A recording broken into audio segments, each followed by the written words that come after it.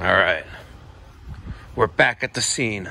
Back at it. It's Mikey Pipes and DC HVAC. Make sure you smash his subscribe button on his YouTube channel. Smash it. Tell him. Smash it.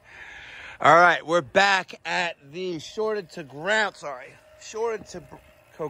compressor, which is inside this 3-ton Luxair system. And we're putting in this Fujitsu by Rheem 3-ton 410A 13-seer system. It's Friday morning. You're going to get it done. Peter's right behind you. I made the customer aware of 2 things. Compressors fail for a reason. And the second, once we replace the compressor, in this case the entire condensing unit, we'll be able to see if there's the reason for the compressor failure. TXV, restriction, something like that. Right? Okay. You look nervous. You're good? Oh. You know what? If you want, you could do this. Take a couple vacuum pumps and a couple recovery tanks and let them run over the weekend. You could do that if you wanted to. That way you have a real deep vacuum. So, we got everything ready. Look at this, see? See, ladies and gentlemen, where's the filter dryer? It's in the unit. Right. Is it really? Yeah. Does this one come with one? Yes. Very nice. Very nice. Cool. Okay. Good morning. It is Friday, 8:49 a.m. I just finished my first call. Leaking ductless unit that he just wanted to have charged with 410.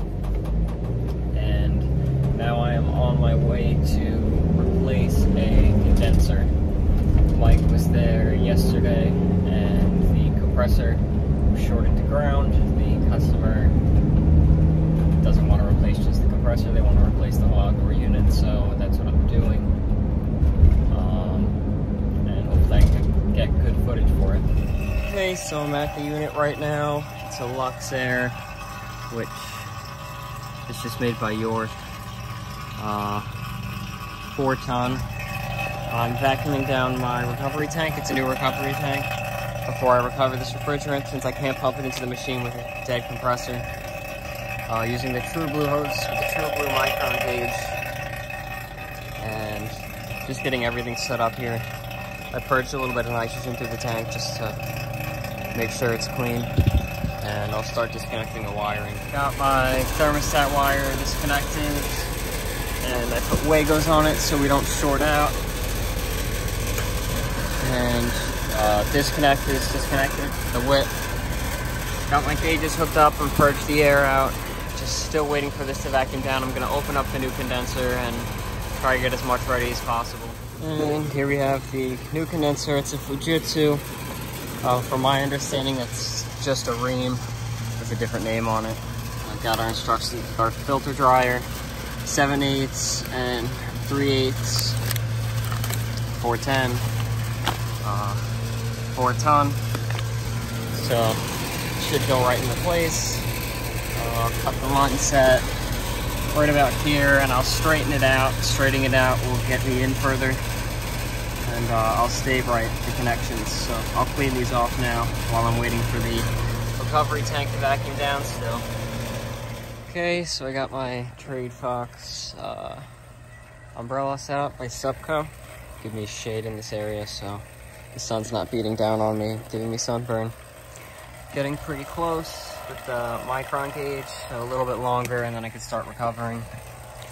Yeah, it stinks that it's taking so long to vacuum down, but it is what it is.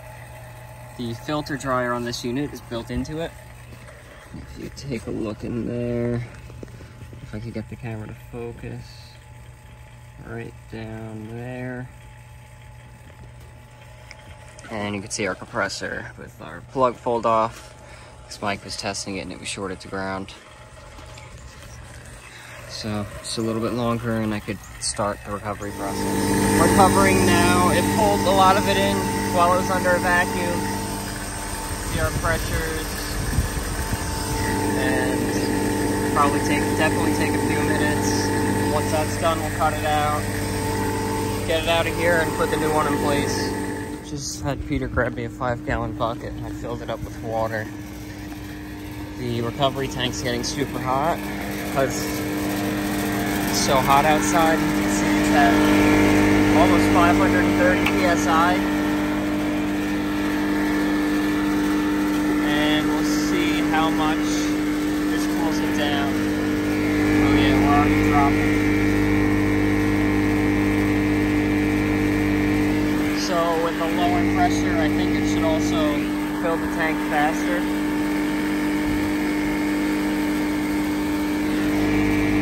We're down by 50 psi already, and it's still dropping.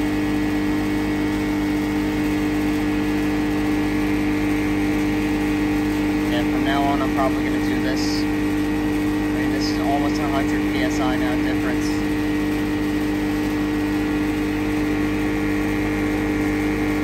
It's been maybe about a minute and it's already down by 200 psi, so that's a lot. And then we'll see how full the tank is, we'll weigh it, see how much refrigerant we pulled out, to get an idea of how much we'll need for the run, based on what this is factory charged with. I got my stay-bright connections made. There. And I just pressurized with nitrogen. And I'm gonna hit enter to do the test. And it reads the temperature as well. So it calculates the loss or gain with the temperature going up or down.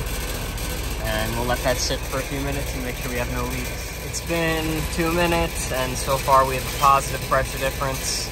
So let it sit for a little longer, but I don't think we're gonna have any leaks. And now I'm going to purge some nitrogen through to make sure to get any oil and moisture out. See, we are getting some oil from the refrigerant, and that's just going to make it harder to pull a vacuum. So we'll let this go until it runs clear. The oil has actually got a brown color to it. Yeah, and it stinks. So I think that means that I can't use the recovered refrigerant.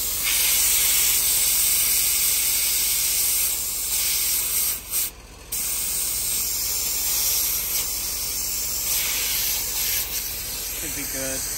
I just got the vacuum pump hooked up, True Blue gauge, the True Blue hoses, or one hose, because I only have the one port on the vacuum. But I have my gauge at the farthest point away from the vacuum, so it'll give us an accurate measurement on our micron readings. So here's what we read at the vacuum, about 9,000. And we're only just starting to get out of high pressure on the Blueback Plus Pro micron gauge. So it's pulling from here all the way from the evaporator coil, and our reading is at the very end of it since these are both closed. And it's definitely going to take a while. And I'll probably break the vacuum with nitrogen a few times to make sure to get any contaminants and moisture and oil out. A triple evacuation. I'll try to record doing that. So we have 1,300 microns right now. I just connected my nitrogen and I'm going to purge with nitrogen, or break the vacuum with nitrogen, and then I'll disconnect the micron gauge and I'll purge it a little bit, and I'll make sure to close the vacuum port off while I do that.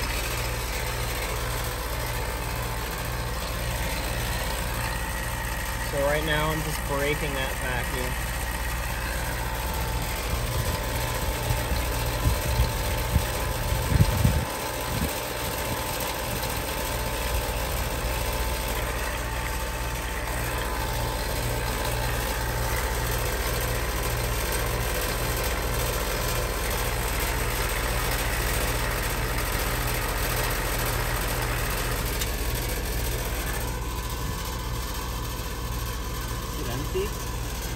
Pretty close to empty.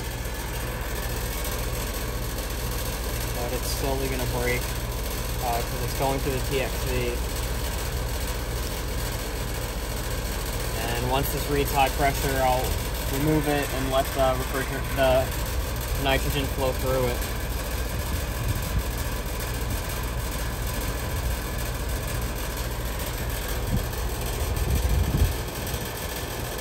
So I was having issues and I decided to go in from the high side, and I just purged it for a little bit, and now I'm letting that pressure drop off, and I'll tighten this back up and put the vacuum gauge back on and go again. And while this continues to vacuum, I hooked up my low voltage wiring and my line voltage wiring, and I'm going to turn the thermostat on and make sure the contactor pulls in. Power's off so the unit won't come on. And our contactor is now pulled in, so we know that's working. And now we just wait for it to vacuum down to below 500 microns. I've been hearing this unit vibrate like crazy, and I put my hand over it right here, and it stopped, and I realized the screw was missing. So I don't have a black one, but I'll put... Oh, that one didn't catch. I'll put one in to stop that from making so much noise and vibrating so much.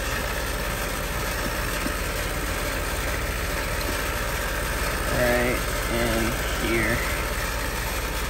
Got it.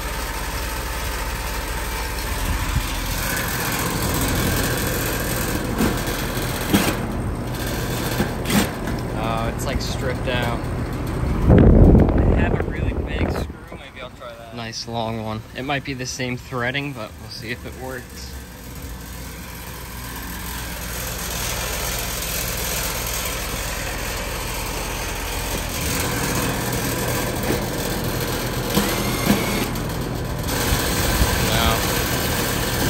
See if I can figure out. Try this, putting a zip tie in, and we'll cut the zip tie short. That's nice and tight. There we go. And I'll cut this just to get it to stop vibrating so much.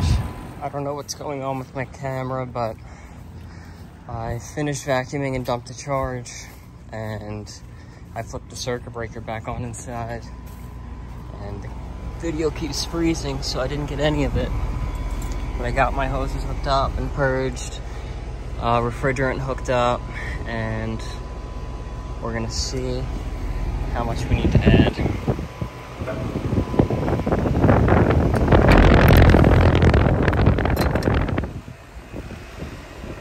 And we'll let it run for a little bit and see where we're at.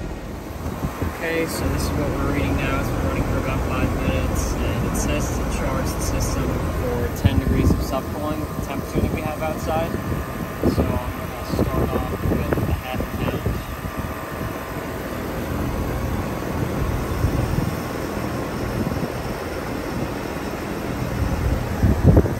And also bring our suction line temperature down. So about half a pound. And our subcooling is going up slightly. Superheat is pretty much staying the same. It's going to slowly drop a little.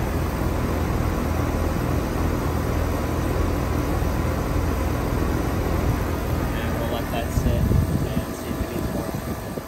And if you look at the charging chart, we're at about 95 degrees. So for the 48, it's asking for roughly 386 on the high side and 137 on the low side. We're at 3 pounds now, and we're starting to approach that. So we'll let it balance out like this and see how good we get on our subcooling. Okay, and we're at 10.6 on our subcooling. Our superheat is at 19. Let's see, we're condensing nicely. The suction line's nice and hot. And now we'll take some temperature readings inside to make sure it's cooling properly. Almost exactly 10 degrees on our subcooling. And you can see here, our 95, we want 10 degrees. So if we read the air in the room currently, we're at about 72 degrees. And if we go to our supply, 47, 45, 46. So we're blowing nice and cold. And we know it's cooling properly, the charge is right. While Peter puts everything away, I'm going to test our incoming voltage to make sure that that's good and that that's not why the other compressor burnt out. So I got my leads on and we're reading 241 from one leg to ground. We're getting 120, the other leg to ground 120. And I'm going to take an amp draw as well onto AC volts and go between this leg and 16 amps on this leg, 16 amps, and we'll take a look at what we're rated for. Our RLA is 21.8, so everything together is running lower than that, and we are good.